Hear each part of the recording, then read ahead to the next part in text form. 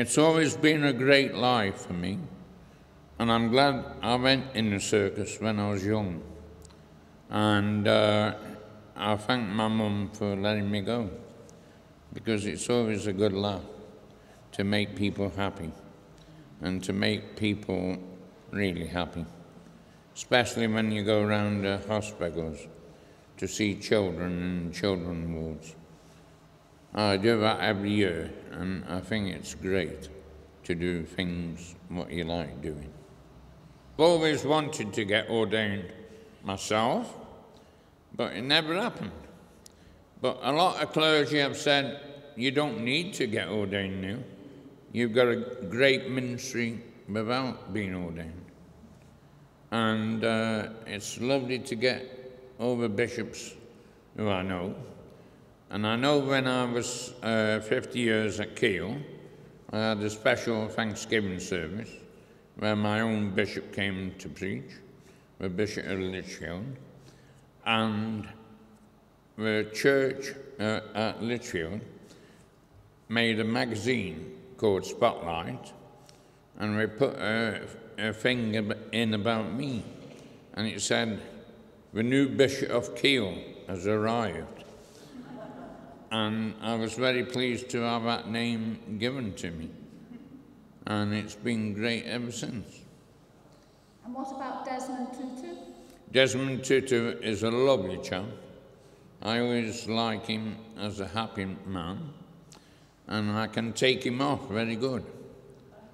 Peace be with you, brother.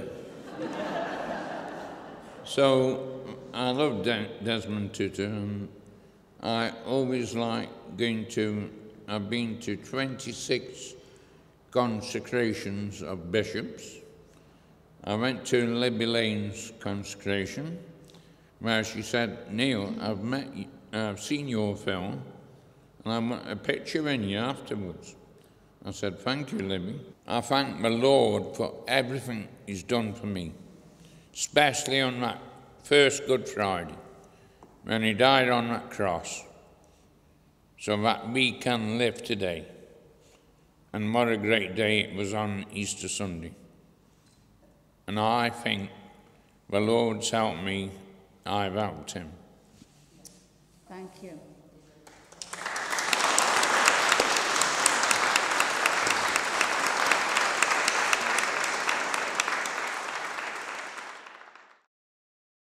Well, after I met Neil on my first day at Kiel, we've simply remained friends ever since.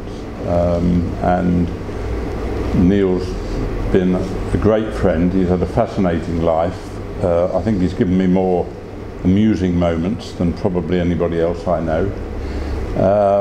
But as with all Kiel students, I think the students look after Neil, but Neil also looks after the students, and that's been going on for 50 years.